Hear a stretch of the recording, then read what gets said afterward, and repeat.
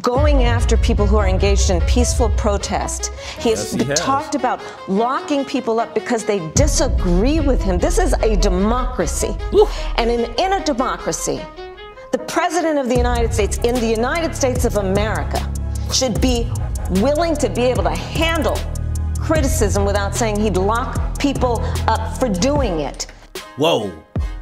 Hey, she kind of grinded her teeth like she was just going, you know, take the earrings and just start whooping that fool. Like, this right here is the Vice President Harris that I want to see. Like, hey, say one more crazy thing, I'ma whoop on you. You know what I'm saying? Disrespect me one more again, like that in my face, and we're gonna have a problem. So honestly, what did you think would happen? I mean, fair question. She's doing her, you know, multimedia platform, just kind of just going through every single podcast that she could think of because, you know, she jumped into the game late. So it's understandable why she's doing that. But when I heard she was going on Fox News, at first I thought it was another conspiracy. Because it's like, why would you purposely go to Fox News knowing that they're going to be disingenuous, nothing but a bunch of gotcha questions, and just a lot of emotional manipulation tactics to kind of put anyone really into a weird type of weird questioning to where any answer you kind of give is subpar at best, you know? So she did it. I watched it and it was bad. if I can be honest, I'm not a super Kamala type of supporter, but I do know that I am voting for Kamala to win, if that makes sense. So I have no emotional ties to this, so I could be as honest as I can. So it was bad, but it was the best someone in that position can do. Like, you're not gonna go out there just a knockout victory. Like, let's be honest. So it was, you know, it was subpar at best, and we're gonna go watch it. I don't want to kind of give you my 2 cents into it until after we kind of watch some areas. So let's go ahead and switch this over, and just right out the gate, it was just awkwardness. Like, I thought I missed a portion of it, but I realized, like, no, this is the start of the debate, not debate, but just the questioning was just weird. And it's like, you know, this is Fox News. So let's go ahead and watch and see how this went down. Madam Vice President, thank you for the time. Thank you. It's good to be with you, Brett. You know, voters tell pollsters all over the country and here in Pennsylvania that immigration is one of the key issues that they're looking at this election, and specifically the influx of illegal immigrants from more than 150 countries. How many illegal immigrants would you estimate your administration has released into the country over the last 3.5 years? Well, I'm glad you raised the issue of immigration because I agree with you. It is a topic of discussion that people want to rightly have. And you know what I'm going to talk about. Yeah, but right do you, now, just a number, do you think it's 1 million, 3 million? Brett, let's just get to the point, okay? It's like, even starting off is like awkward. Like, what kind of question is that? Because if you say 1 million, people are going to be like, oh my God, you laid in the million. If you say 3 million, if you say 10 million, any number that follows million is going to sound like it's a lot. And if you look at the data in context, millions cross over legally and illegally through anyone's administration. So, like, it's just a weird question. Like, you can Google that number. Like, why are we starting off the conversation with a weird gotcha question? Because if she says 1 million, people are going to go nuts.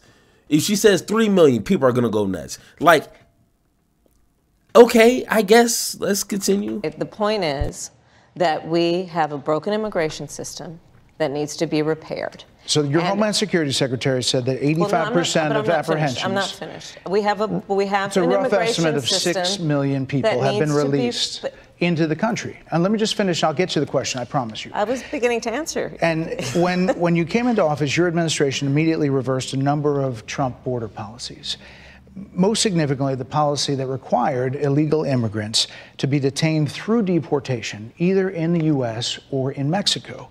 And you switched that policy. They were released from custody awaiting trial.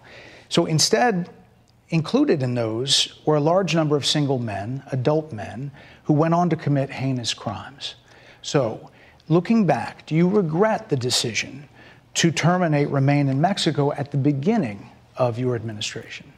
Now, once again, just weird questioning in a way that anyone could phrase a question. If Trump went on CNN, they will phrase their questions to pin Trump in the corner. So, like, let's be honest and understand the tactics here. Like, I don't care if you're a Republican or a Democrat, you understand phrasing of a question, and depending on how you phrase it, is going to pin someone in a corner. When it comes to Trump's his executive orders, I don't know why I keep forgetting that word. His executive orders, when you do things like that, the next president that comes in can reverse them with ease. And that's why it's more important to get things passed through the proper channels, through Congress, so it can't easily be rolled back. You know what I'm saying? Because when you can get things passed through Congress, it's a little bit more concrete. So it's like, once again, it's like, and she's going to get to it. Why is Trump trying to get things done through executive orders? And if it was such a big issue and he had his time as president, how come he couldn't get an actual bill passed for the immigration issue? But that's just me nitpicking. Is like, okay, but let's hear how she answers it. At the beginning of our administration, within practically hours of taking the oath, the first bill that we offered Congress, before we worked on infrastructure, before the Inflation Reduction Act, before the Chips and Science Act, before the bipartisan Safer Communities Act, the first bill, practically within hours of taking the oath, was a bill to fix our immigration system. Yes, ma'am. It was called the U.S. Citizenship Act of 2021. Exactly. It was essentially a pathway to citizenship for the... Yes, ma'am. May I finish responding, please? But you have to let me finish, You please. had the White House and the House and the Senate, and they didn't bring up that bill. I'm in the middle of responding to the point you're raising, and I'd like to finish. Yes, ma'am. We recognized from day one that, to the point of this being your first question, it is a priority for us as a nation and for the American people. And our focus has been on fixing a problem. And from day one, then, we have done a number of things, including to address our asylum system and put more resources, getting more judges, what we needed to do to tighten up penalties and increase penalties for illegal crossings, what we needed to do to deal with points of entry between border entry points. That's the work we did, and we worked on supporting what was a bipartisan effort, including some of the most conservative members of the United States Congress, to actually strengthen the border. That border bill would have put 1,500 more border agents at the border, which is why I believe the Border Patrol agents supported the bill. It would have allowed us to stem the flow of fentanyl coming into the United States, which is a scourge affecting people of every background, every geographic location in our country, killing people.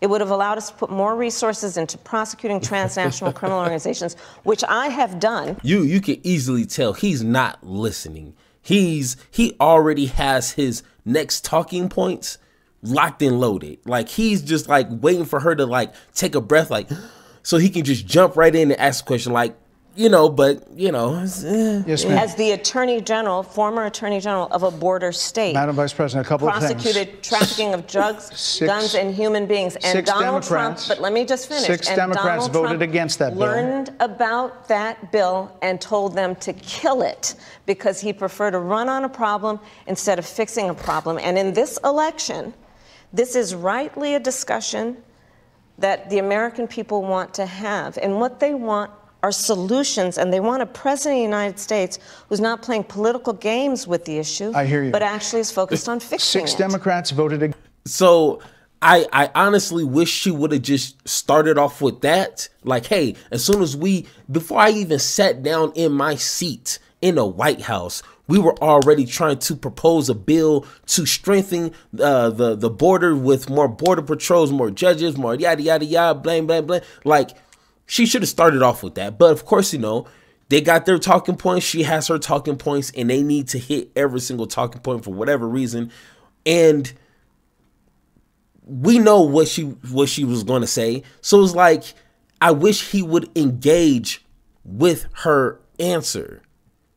Oh, you know, Donald Trump didn't do this and this and this. Like, engage with that. But like, once again, it feels like it could have been more substantive conversation instead of just 2 people in talking points at this point. So I guess against that bill, it would have allowed 1.8 million illegal immigrants into the country a year. A lot of conservatives had a problem with it.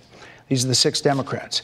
But more importantly, back to the original premise, Jocelyn Nungari, Rachel Morin, Laken Riley, they are young women who were brutally assaulted and killed by some of the men who were released at the beginning of the administration, well before a negotiated bipartisan bill.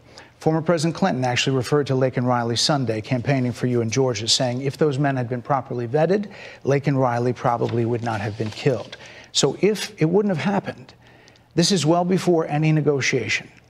This is well before Donald Trump got involved in the politics. This is a specific policy decision by your administration to release these men into the country. So what I'm saying to you, do you owe those families an apology? Let me see.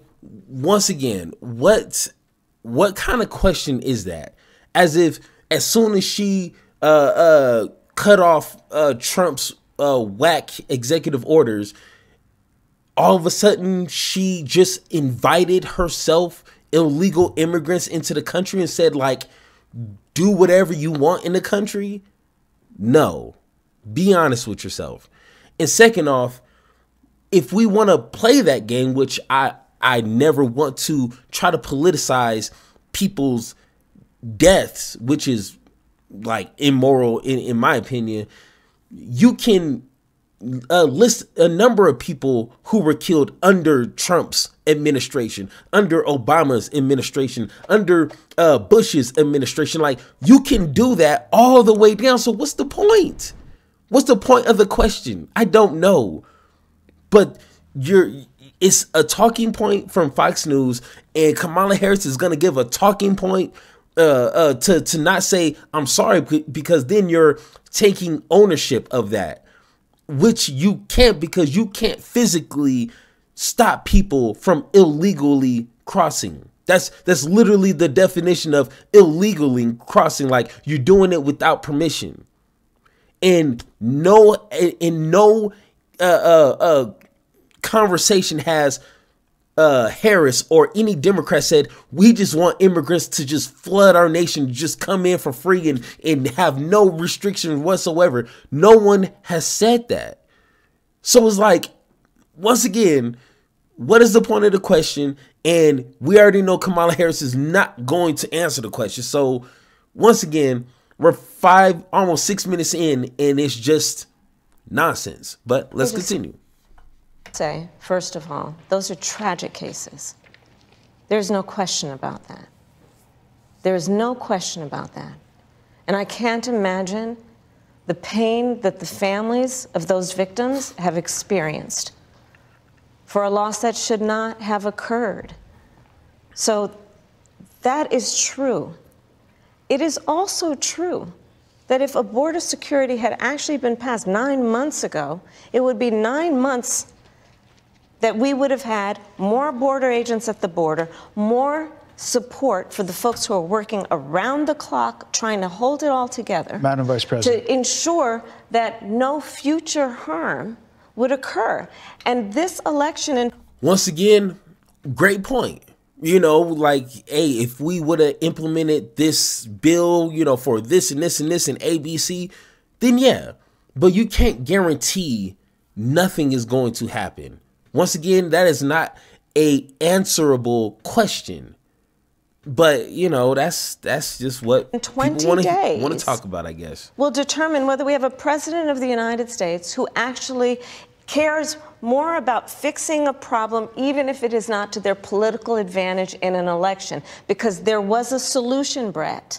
Madam Vice President, it was a policy decision in the early part of your administration. I will let one of the mothers talk about it. Take a listen. Because of the Biden-Harris administration open border policies catch and release, they were enrolled in the Alternatives to Detention program. This meant that they were released into the United States. It was not even a full 3 weeks later that they would take my daughter, Jocelyn Nungare's life. I believe the Biden-Harris administration open border policies are responsible for the death of my daughter. That's the early... I'm trying not to sound rude or as if I don't care, but once again, it is extremely disingenuous to use people's pain for your political talking points. And I guess I'm just living in another world when people keep saying Democrats are for open borders. When you say open borders, at least to me, and let me know in the comments down below if it means something different. Open borders to me means there is no border patrols. There's no, ports of entry. There's nothing, no wall or whatever is left of that wall. Nothing. It's just come and go as you want.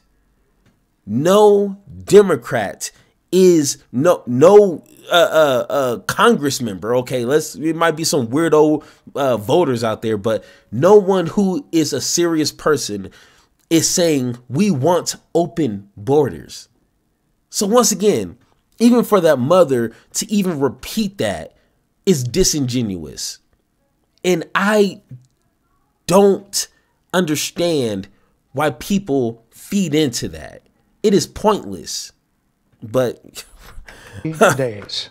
So do you owe them an apology is what I'm saying. I will tell you that I am so sorry for her loss. I am so sorry for her loss. Sincerely. But let's talk about what is happening right now with an individual who does not want to participate in solutions. And that's the best you can answer that question is, hey, I'm sorry for her loss, but we need solutions. And we didn't get that solution because of Donald Trump and his goons that would, jump how high ever Trump says he wants them to jump.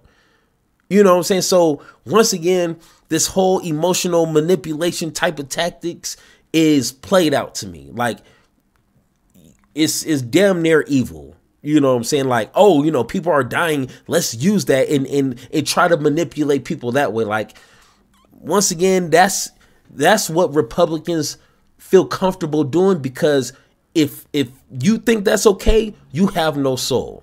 And if you do have a soul, it's black and it's dark and it's evil. That's simple. You are an evil person if you think it's okay to use people's pain for your political progression. Pretty evil to me. But let's go to the next one. 10 minutes and 36. It's hard to see these numbers. All right. Time when voters, especially here in Pennsylvania, are inundated with commercials and ads. They just want it to stop because it's every commercial. But many of them add noise, but a few of them seem to break through. This particular one from the Trump campaign has gotten a lot of attention. Kamala supports taxpayer-funded sex changes for prisoners. Surgery. For prisoners. For prisoners. Every transgender inmate in the prison system would have access. So are you? Once again, I had to find that conversation, which for the life of me, I could have been playing League of Legends instead of trying to find this stupid conversation. Listen to the whole entire conversation as a whole in context. Once again, it's easy to manipulate things to make it sound like it's something more than what it is. But context, which a lot of Trump supporters don't understand what that means, they probably don't even own a dictionary or don't know how to use Google. Look that up and then listen to the entire conversation and then have your opinion. But you're still in support of using taxpayer dollars to help prison inmates or detained illegal aliens to transition to another gender? I will follow the law. And it's a law that Donald Trump actually followed. You're probably familiar with, now it's a public report, that under Donald Trump's administration, these surgeries were available on a medical necessity basis to people in the federal prison system. And I think, frankly, that ad from the Trump campaign is a little bit of like throwing stones when you're living in a glass house. The Trump aides say that he never advocated for that prison policy and no gender transition surgery. Once again, the conversation was brought up to her. She didn't say, hey, this is something that I'm championing. This is something that I want, my administration to run on. No, that's not even like something to really campaign on, so once again, just like she said, this is something that has been in the books for whatever reason. I tried to look up how many illegal immigrants had transition surgeries and couldn't find any because honestly, I don't think people are really keeping track of that. And maybe I just couldn't find it. Let me know if you can find something. Let me know if it's been millions upon millions. Then we can have a conversation about that. But from what I gathered was it has to be some sort of emergency type of surgery, which once again, I don't understand why that would happen. And honestly, I don't care. Okay. Like that's so out of my realm of caring about things. I don't even want to waste time trying to dig deep into that. That's not my main issue. Let's talk about some substantive things instead of illegal immigrants transitioning, which is like the two things that every Trump supporter feared: immigrants and trans people. Put those together, that's like kryptonite to a lot of Trump supporters for whatever reason. But you know what, you got to take responsible for what happened in your administration. Yeah, no surgeries happened in his presidency. It's in black and white. Would you still advocate for using taxpayer dollars for gender reassignment? I will follow the law, just as I think Donald Trump would say he did. You would have a say as president. Like I said, I think it's he spent $20 million on those ads, trying to create a sense of fear in the voters because he actually has no plan in this election that is about focusing on the needs of the American people. That's a good point. Whereas, at $20 million on that ad, on an issue that, as it relates to the biggest issues that affect the American people, it's really quite remote. And again, his policy was no different. Look at where we are, though. They say once again, she brings up a good point. Not the best answer that I would have given or advised, but if Trump knew about this law, how come he just didn't get rid of it? He got rid of a lot of other Obama implemented executive orders. If he knew about this, why didn't he just get rid of it? I don't know. Frankly, I don't think he really even knew about it, And then two, if you're spending $20 million on an ad to fear monger people, why? Why not use that money to promote your policy plans or what you tend to offer the American people? I mean, call me crazy, but that sounds to me like you're just trying to fear monger your voters to go vote. I don't know. I could be crazy, but I would want to hear a plan instead of a small percentage of whatever is happening with these illegal immigrants. I would rather hear about policy plan. But I don't know. Maybe I'm just a nerd, I guess. For the American people, I'm offering a plan to deal with affordable housing. I'm offering a plan to deal with what we need to do to strengthen small businesses, which are the backbone of America's economy. I am offering a plan that is about taking care of young parents and giving them the support they need. My plans for the economy will strengthen the economy, as have been reviewed by 16 Nobel laureates, Goldman Sachs, Moody's, and recently the Wall Street Journal, which have all studied our plans and have indicated my plans for our economy would strengthen our economy, his would make them weaker, would ignite inflation and invite a recession by the middle of next year. Those are the facts. Why do you think more people say they trust him on the economy than they trust you? I think that when you look at an analysis of our plans for what we would do as President of the United States, it has been clear to those who study and understand how economic policy works that moving forward, because I do believe the American people are ready to turn the page on the divisiveness and the type of rhetoric that has come out of Donald Trump. People are ready to. And I wish she would have at least explained that Trump doesn't even know what a tariff is. You know what I'm saying? And I don't want to act like I'm the sharpest knife in the kitchen, but I at least know like the basics, the surface level understanding of tariffs. I wish you would have brought that up and been like, Donald Trump is misinforming his voters into thinking X, Y, and Z, and Trump doesn't even know the basic necessities or how tariffs are implemented and the importance of it. He doesn't even know that. So, you know, would you rather trust Trump, who doesn't know the basics of economy, or you want to trust the professionals who know what they're talking about? I don't know. But once again, a lot of Trump supporters don't understand what facts are. So I guess that's a losing battle. All right. 403. Let's see. Operations in our country and blow up our deficit. It's interesting you said turn the page, Madam Vice President. You were asked on 2 different shows last week what, if anything, you would do differently than President Biden. Here's what you said. Would you have done something differently than President Biden during the past 4 years?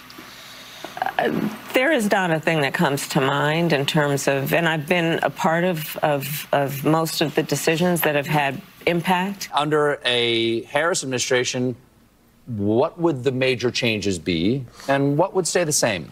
Sure. Well, I mean, I'm obviously not Joe Biden. I noticed. And so that would be one change in terms of. Yes. But also, I think it's important to say with, 28 days to go, I'm not Donald Trump. So you're not Joe Biden, you're not Donald Trump, but nothing comes to mind that you would do differently? Let me be very clear. My presidency will not be a continuation of Joe Biden's presidency.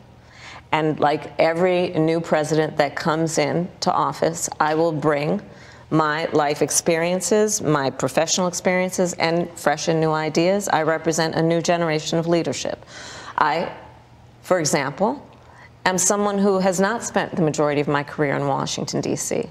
I invite ideas, whether it be from the Republicans who are supporting me, who were just on stage with me minutes ago, and the business sector, and others who can contribute to the decisions that I make about, for example, my plan for increasing the supply of housing in America and bringing down the cost of housing, addressing the issue of small businesses, which is about working with the private sector to bring more capital and access to capital to our small business leaders, including my plan for a $25,000 down payment assistance for first-time home buyers and for small businesses, extending the tax deduction from $5,000 to $50,000. We've heard a lot about those plans in recent days. Your campaign slogan is a new way forward, and it's time to So once again, I wish she would, if she doesn't want to separate herself too far from Joe Biden, at least tell the American people of the accomplishments or the legislation that she helped pass. And here's a list, because a lot of people seem to not understand how Google works. This is public information. You can find and see what Biden's administration has passed in 3.5 years. The American Rescue Plan, Infrastructure Investment and Jobs Act, Inflation Reduction Act, which inflation is going down to what they want to aim towards, which is 2%. So it's like what, 2.4. So inflation is going down. So, you know, Chips and Science Act and Bipartisan Safer Communities Act. So it's a lot of bills they passed, and some of them are pretty beneficial. So go ahead and flex on that. Say that out loud. Be proud of it, so people can know what Joe Biden has accomplished, and tell the American people you want to use that as a stepping stone to build on top of that. Pretty simple. But, you know, let me see. What's the next one here? 1843. So this one, in my opinion, was Kamala's best performance right here. It is not supposed to be a cakewalk. So are they misguided, the 50%? Listen, are they stupid? What is it? I would never say that about the American people. And in fact, if you listen to Donald Trump, if you watch any of his rallies, he's the one who tends to demean and belittle and diminish the American people. He's the one who talks about an enemy within. But of course, they don't want to bring up Trump always disrespecting American citizens. But, you know, him trying to catch her by saying, you know, are they dumb? You know, are they stupid? Like, what kind of, is he supposed to be like a professional a journalist, or is he just someone, you know, some bum they just found on the streets and was like, hey, throw on this suit and read these bullet points? Like, I don't understand the avenue, the path of these conversations here. An enemy within, talking about the American people, suggesting he would turn the American military on the American people. We asked that question to the former president today. Harris Faulkner had a town hall, and this is how he responded. I heard about that. They were saying I was like threatening. I'm not threatening anybody. They're the ones doing the threatening. They do phony investigations. I've been investigated more than Alphonse Capone. He was the greatest gangster. No, it's true. No, but think of it. It's called weaponization of government. It's a terrible thing. So he didn't even answer the question. He just said, oh, I'm not doing it, but they are. Like, but you said it, and it's not your first time saying it. So go back and answer, why did you say that then? Because he said that same thing in Colorado. He said he's going to reenact an old act so he can deport legal immigrants. You know, like why are we like so selective when it comes to understanding and hearing people? He said these words, and it's not his first time. But let's just pretend like he answered the question. Let's pretend he just didn't really mean it. You know, he really meant this. Like, I'm sorry, and with all due respect, that clip was not what he has been saying about the enemy within that he has repeated when he's speaking about the American people. That's not what you just showed. Well, he was asked about that specific... No, that's not what you just showed. In all fairness and respect to you, that was the question that we asked him. You didn't show that, and here's the bottom line. He has repeated it many times, and you and I both know that. And you and I both know that he has talked about turning the American military on the American people. He has talked about going after people who are engaged in peaceful protest. He has talked about locking people up because they disagree with him. This is a democracy. And in a democracy, the President of the United States, in the United States of America, should be willing to be able to handle criticism without saying he'd lock people up for doing it. Whoa. Hey, she kind of grinded her teeth like she was just going, you know, take the earrings and just start whooping that fool. Like, this right here is the Vice President Harris that I want to see. Like, hey, say one more crazy thing, I'm going to whoop on you. You know what I'm saying? Disrespect me one more again like that in my face, and we're going to have a problem. Like, of course, we know being on Fox News, they're going to be disingenuous. They're going to set up questions and videos to try to pin you in the corner. And that right there is probably the best she did with combating such a stupid question. And she did good, in my opinion. And this is what is at stake, which is why you have someone like the former chairman of the Joint Chiefs of Staff saying what Mark Milley has said about Donald Trump being a threat to the United States of America. He's quoted in the Bob Woodward book that way, yes. Let me ask you this, Madam Vice President. You call Donald Trump, you call Donald Trump, he's misguided. You say now he's unstable. He is unstable, Brett. He's not well. You say he's mentally not stable. He's not stable. Let me ask you this. You told many interviewers that Joe Biden was on his game, that ran around circles on his staff. When did you first notice that President Biden's mental faculties appeared diminished? Joe Biden, I have watched from the Oval Office to the Situation Room. And he has the judgment and the experience to do exactly what he has done in making very important decisions on behalf of the American people. There were no concerns raised? Brett, Joe Biden is not on the ballot. I understand. And Donald Trump but you talked about it. And Donald Trump After George Clooney said within a few minutes of talking to President Biden at a fundraiser that he thought this was not the same Joe Biden that we saw on the debate stage. Donald Trump is on the ballot. I understand. You met with him at least once a week for 3.5 years. You didn't have any concerns? I think the American people have a concern about Donald Trump, which is why the... And once again, no one cares about Joe Biden. The Democratic voters didn't want him running. They took him out. Why are we even still talking about Joe Biden unless it's policies that he put forward? We already know Joe Biden old as hell, and when you get old as hell, you're not as sharp as when you're in your 20s and 30s and 40s.